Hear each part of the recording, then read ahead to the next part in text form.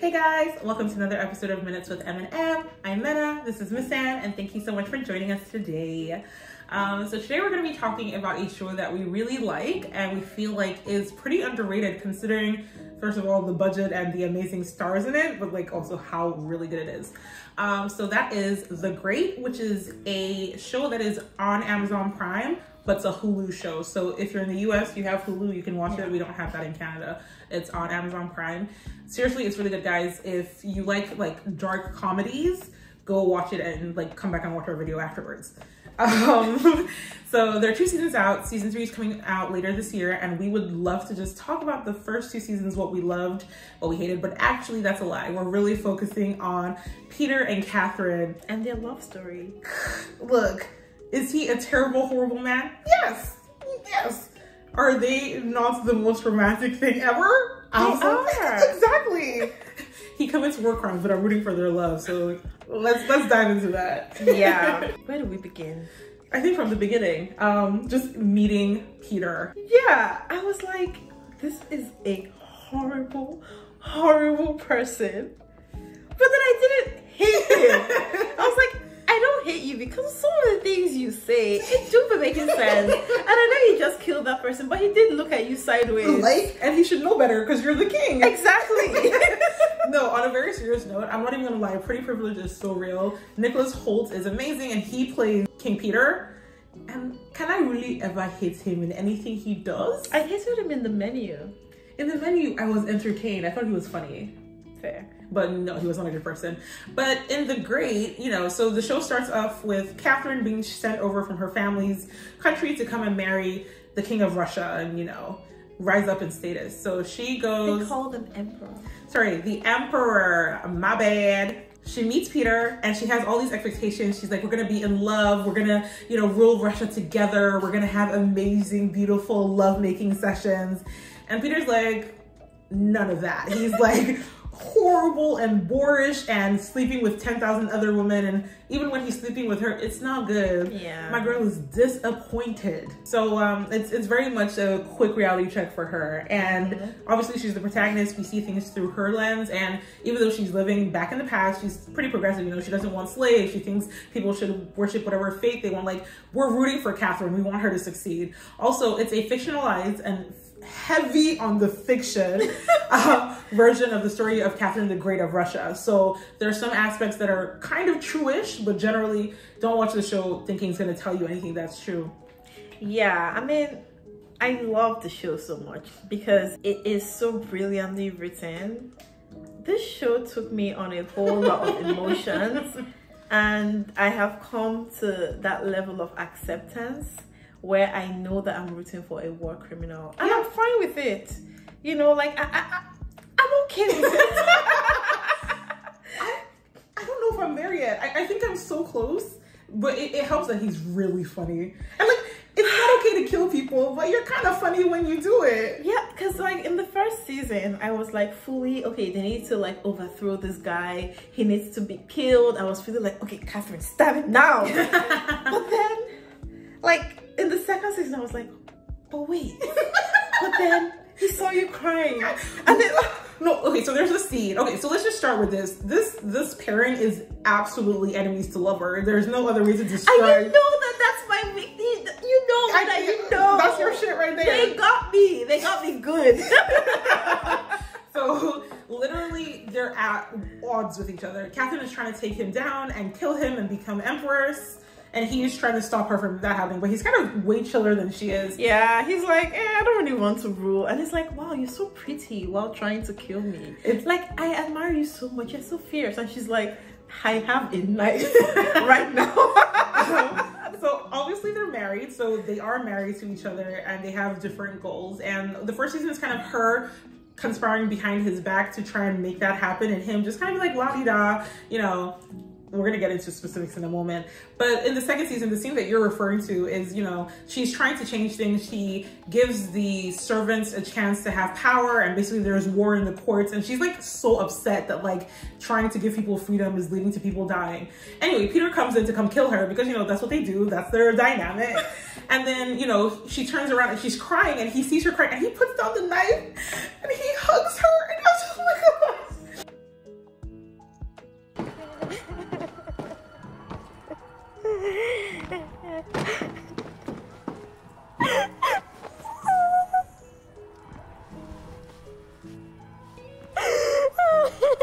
It's all horribly wrong.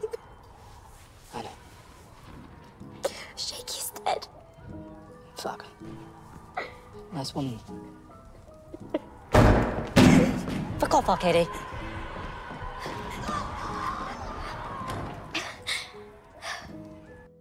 And I know, guys, if you haven't watched this show, this sounds insane because he was coming to kill her.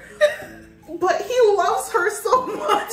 No, because like he literally love bombed her for a long time till she actually loved him back. And I know that I'm hearing the words that are coming out of my mouth right now, but it's so romantic. No, you're totally right. Because Catherine had a good head on her shoulders and she realized that he was horrible and she was like, I don't like him. But he just kept doing things and she's like, I don't know why I'm smiling at you right now. I don't know. And I'm sorry for the sex scenes. I'm screaming. It does it for me. It does. I can't. The chemistry is a lot, and everyone around them is just like, "What's wrong with you? Kill him!" I was like, "What's wrong with you? Kill her!" And they're like, "But no, I just no." And it's really funny on her end because from his end, they're all kind of like, he's making the wrong decisions, but everybody expects so little from Peter. Let's be clear. They're like, you know what, you're thinking with your dick, whatever. But on her end, like she's smart and her people, so Orlo, Velementov, Marial? Yeah. Maria, then Elisabeth. Yeah, like everyone on her, well, not Elisabeth because Elisabeth loves her nephew. Yeah, but she's still kind of on her side. Oh yeah, she's on her side, but I mean like the people around her are looking at her and going, what do you mean you love him? Like, how can you love him? Remember when Velementov was sleeping and then he opened his eyes and he saw them like walking through the hallways hand in hand, and then he came the next day and he told them how he had this weird dream about but it wasn't a dream. It was like, it was the truth. Look, the thing is, Elle Fanning and Nicholas have fantastic chemistry. Fantastic. I'm like, be together now. You know that meme? Now kiss. That's how I feel every time they're together. Also, even though he's terrible, he really does want what's best for her. He just can't help certain things. And so let's talk about some of the things that he's done to her or done. He killed her lover, Leo, and that hurt me so bad. Oh my god. Now that I'm hearing it, I'm so ashamed of myself for rooting for this relationship, but like what he did was horrible. So she was very, very unhappy and he was like, okay, I'm gonna give to you someone, you know, who you can sleep with and, you know, keep you company and you can have your fantasy, and then I can come in and, you know, have sex with you and like, you know, do my ritual and then go back to my life. And at first she was like, no, this is wrong. But then she finds out that they really have a lot in common, and like Leo was the sweetest, and like I think Leo was the first person that really gave her that like fantastic sex she was looking for, like she had been reading in all those books, and like that fantastic love story, and she really loved him deeply, and like, and he loved her, and he wasn't a war criminal. Like, you know, they would have conversations and they would plan about the new Russia that she wanted. Like, they were so happy together. And I cannot stress this enough, Peter is the one that brought Leo. It wasn't like she was like, I want to have sex with someone. He unprovoked was like, this will be your sex slave. And as we describe Peter, I see how terrible he sounds. But Leo was so sweet. And I don't know what I thought was going to happen. I knew, obviously, like, I knew he was going to end up dying. I didn't. I thought maybe he would run away or something. I just knew that they wouldn't be together. Yeah. But I was hoping to not have to see it so soon. It was awful. Like, so, you know, they made her pick, you know, do you pick your country, Russia, or do you pick your lover, Leo? And like the bad bitch she is, she picked Russia because she's an empress and she's not going to step down for any man. I would have run away with Leo. Look, she's Catherine the Great and she has seen what she's going to do for Russia. She didn't know that she was going to become Catherine the Great. She felt it in her bones. And that's the thing, like, I know that there's certain characters like this in real life, but like, isn't that very strange to me? People who just come into this world and they know their purpose and they just pursue it, like they just like, this is what I'm meant to do, and then they do it. Like, maybe we all need to come with that attitude for everyone to be great at the same time. I don't know, maybe. But Catherine picked her country over her man, and it was so sad because for real Peter had this man killed. Like, it wasn't even like a joke, like, oh, he killed him. And worse off, like later in the second season, this man really gave her his head as like a nice thing. She's like, oh, here's his head. What is your problem? He's so, oh my God, he's so awful. Some other things that he did in no particular order. He burnt down the school she was going to put up for girls because he didn't think girls should go to school. He didn't even start with, no, don't do it. He went all the way to, I'm burning down your dreams and hopes. He locked her in a basket and threw her into the ocean or the river. Oh my God. She almost died. He fully did just like, just so you know, I'm in charge here. Don't be here thinking you can do things. Super terrible. I'm gonna jump to an extremely egregious thing he did in season 2. Yes, so it's not really his fault. He made a mistake. It's small mistake. I'm just gonna start off with he's human. He's flawed. And you know, like, things happen. So he sleeps with Catherine's mom. But wait, sis, let's just make it clear that Catherine's mom actively pursued him. He kept saying no. And she was like, no, sleep with me. He tried really hard. He tried his best. And at the end of the day, he just had to give in to get her off his back. And they decided to do it by the window. And then she falls through the window to her death. So he did fuck her mom to death. Literally. But he didn't mean to. Yeah. And I think that's very important. That's I think very we should, important. and it sounds insane, but he did so many horrible things on purpose that when he does horrible things on accident, I think we should, like, you know, way it's that way. Exactly. And you know, he, in his own way, in his broken, messed up way, he tries to do things to make her happy. For, like, so they had a science competition and he stole another country's projects to try and help Russia win, and he did it because he thought it would make her happy. And it did. Exactly. It's wrong to kill someone to steal their science project? Yes, it was wrong. But he did it for love. And I think the biggest, like, thing is probably that up until her mom, he was generally uninterested in having sex with other women. Yeah. Which is, like, it sounds so silly, but he was really, like, just walking around the, like, palace hooking up with anything that moves. He was just ridiculous. But all he wanted was his wife, Catherine. That's who made him happy. That's who... Even when she locked him in a prison, in his own castle, he was just like, just tell me when you want to come and see me and I'll be here. No, it's actually so cute. Like, he's out on, like, parole or he's working. He's like, oh, hey, love, how are you doing? He's like, you're actually my prisoner and you shouldn't be talking to me like we're friends. But he loves her. And I think the biggest, like, display of his love was at the end of the 2nd season where he had the chance to run away. So they have their son, by the way, Paul. He had the option to run away with Paul. You know, he wouldn't have to kill her. She wouldn't have to kill him, you know. But he didn't want to take away her baby from her or, you know, the baby's mom from Paul. And also, you know, he didn't really want to leave her. Let's not even lie about it. So he came back knowing that it's putting himself at risk because he wants to be with his wife. And that, my dear friends, is true love. And look, she might act like she's above it, but Catherine loves Peter. She does. Because after hearing that you fucked my mom, or, you know, that scenario, she's still trying to see in her head how she can make this work. Yeah, she keeps slapping herself like she gives herself like dirty slaps. Because she's like, remember what he did. Remember, Leo. And it's so great because we see that she makes herself do what she doesn't want to do. She stabs him, like she goes to kill him, who she thinks is him. And then, spoiler alert, this is the last episode of the 2nd season. Like, if you've been listening this far, you've heard all the spoilers. But basically, she stabs his double, but she doesn't know that. So she stabs him, he's dead, and she's like, oh my God. And she's crying. She's like heartbroken at the idea that she killed him. But can we just say shout out to her for actually going through with it? Because that was hard. Yes. And then she realizes it's not him because Peter shows up behind her. And now it's kind of this awkward womp womp. I just tried to kill you, but I didn't. Haha. But I just think we need to recognize that there is something about one another that brings them together. It's Bridgerton reference. They burn for each other. They do. And it's cute. It's so cute. And I just don't want it to be ruined. I want it to keep growing.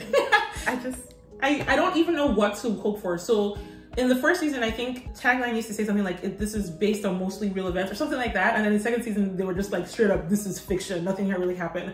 So I'm wondering if they're going to subvert reality. So I believe, writers, please don't kill him.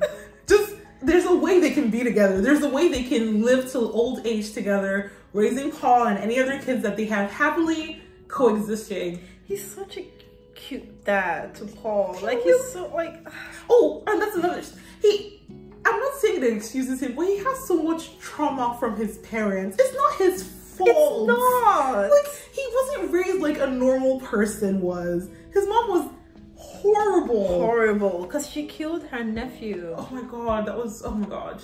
Oh, that was so sad. That was horrible. And like, he had to keep that secret for his whole life from his favorite aunt, that I know how your son died, for real, for real. Like, his dad also sucks, and there's a lot of, you know, pressure, you know, Peter the Great. Like, there's a lot for him to live up to. And he's also surrounded by like not great people. So for example, we have Archie, and in the first season, it's very clear that Archie has been manipulating things for his own good. So he'll say, God told us that we should go to war, or God said that we should make these rules. And he's just been telling Peter these things, and Peter is an idiot who does them. But like, with that kind of surrounding, you know, we have his best friend, there's Grigor, his best friend, there's Georgie that he's sleeping with. They're also trying to get him to do the things that they want. Everybody wants something from him. Yeah, maybe if he had better friends, he wouldn't be such a terrible person. But no, they're so funny. Yeah. And they get along so well. The show is absolutely a comedy. There are definitely heavier moments. There are moments where I'm just like, ooh, emotionally gutted. Yeah. Can't believe that I'm going through this.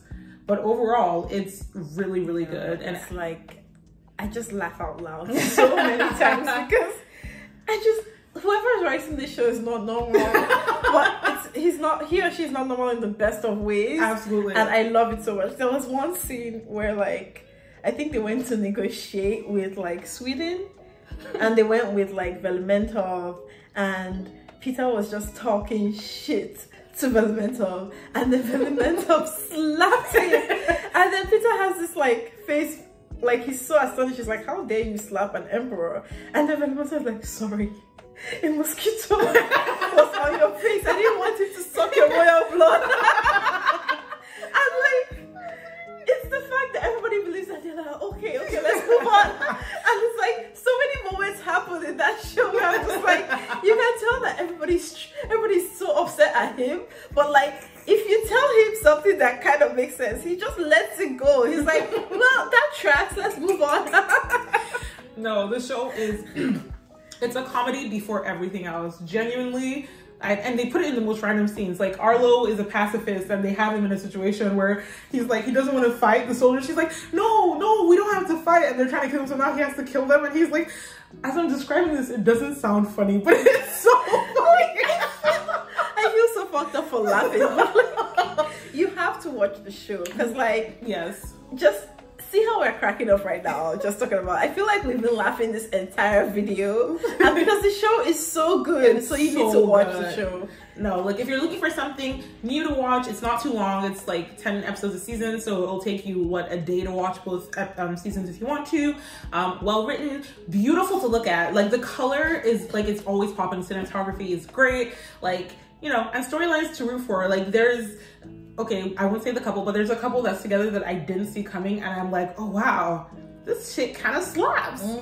So look, y'all should give it a chance. Season 3 is coming out this year. Lots of big names in it. So we said Elle Fanning, Nicholas Hoult, Gillian Anderson. Yes, Gillian Anderson. Yeah. Look, they put money into this, and I feel like they should be promoting it more. But if you are a fan of the show and you already watch it, let us know. Do you think that Catherine and Peter should be together? If you don't, you know what? You don't need to let us why. We get it. Like, they probably shouldn't be together. But yeah, let us know your thoughts of the show. What did you like? What did you not like? What are you hoping to see next season? But yeah, thank you so much for watching. We appreciate it and can't wait to see you again next week. Thank you. Bye. Bye.